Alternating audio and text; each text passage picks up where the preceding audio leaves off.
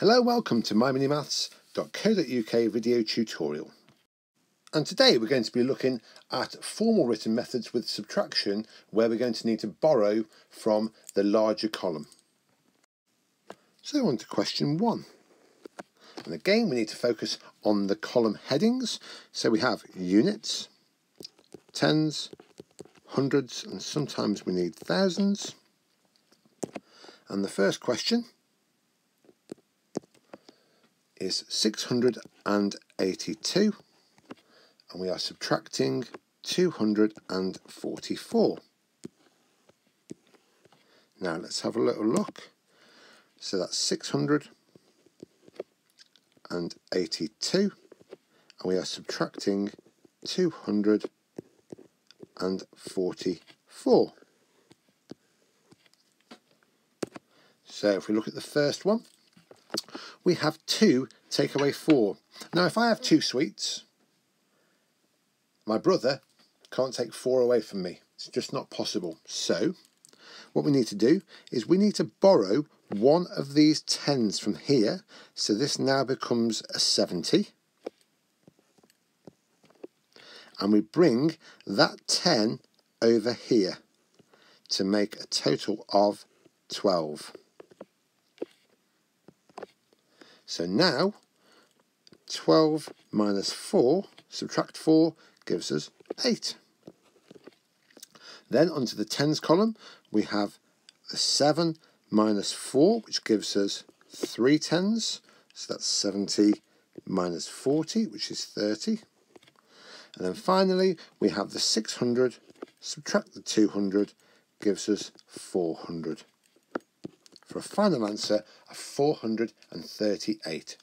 Now before we move on to the next question, it's really worth paying attention to these numbers, because we really do need to check to see if it's possible for us to subtract them. If not, we need to go to the next column to borrow in order so we can actually take the smaller number away from the bottom. And next we're on to question 2. So again, for units, our tens, our hundreds and our thousands, and we have 614, subtract 323, and if we split that into and separate that into its different columns, we have 600, a single 10 and 4 for 14 for 614, and we're subtracting 323. So first of all, onto the units. So 4 units minus 3 units gives us a single unit left over. Then we have 10, subtract 20. Now we can't take 20 away from 10 in these columns. So what I need to do is I need to go next door and I need to borrow 100 to give me a total of 110 in this tens column. I've got 500 left over here. So here I have 11, and this has now become a 500. So 110 subtract 20 gives me 90. So that's 11 tens minus 2 tens gives us 9 tens. And in the hundreds column, I have 500 subtract 300 gives me 200. So 500 minus the 300 gives me 200, for a final answer of 291. And next we're on to question 3. So again, units, tens, hundreds, thousands, and it's 2,118, and I am subtracting 1,212.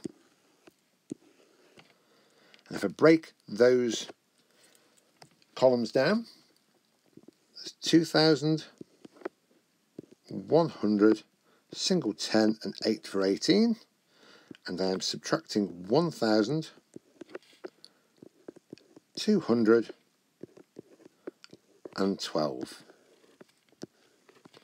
So let's have a look at the different values. So first of all, in the units column, there's 8 subtract 2, which gives me 6 left over. Then there's a 10 take away 10, which leaves me with nothing.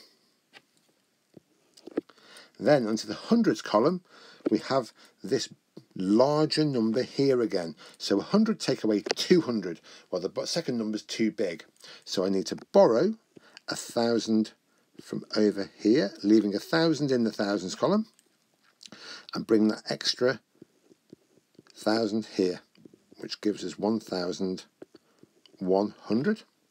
So 1,100 subtract the 200 gives me 900, and then in the thousands column, it's 1,000 subtract 1,000 leaves me with nothing left over. So I have a final answer of 906. And finally on to question 4. Again, if I write out my columns, so units, tens, hundreds and thousands, 5,438, and I am subtracting 2,229. So if I split that number down into 5,438, and I am subtracting 2,229.